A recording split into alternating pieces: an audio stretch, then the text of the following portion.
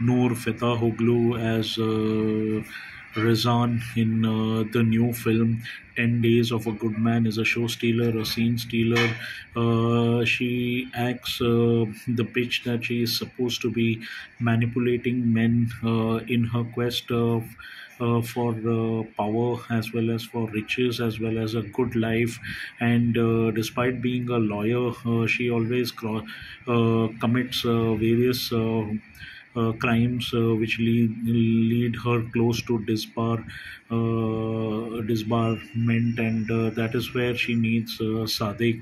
She keeps manipulating his love and make sure that she climbs on top of him, and in order to the heights that she aspires in terms of a good life, a page 3 kind of a socialite life.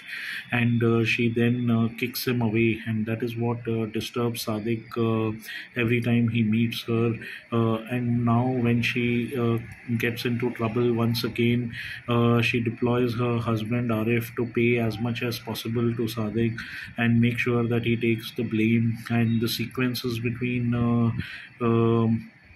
Noor as well as Sadiq are extremely well done. The way in which she taunts him hurts his ego, and of course reminds him of the bad days, and showcases how she can be a bitch, a snob, snobbish kind of a character, a creeper who doesn't have any truthfulness, or and who has no qualms about pulling every string possible in order to get to the top.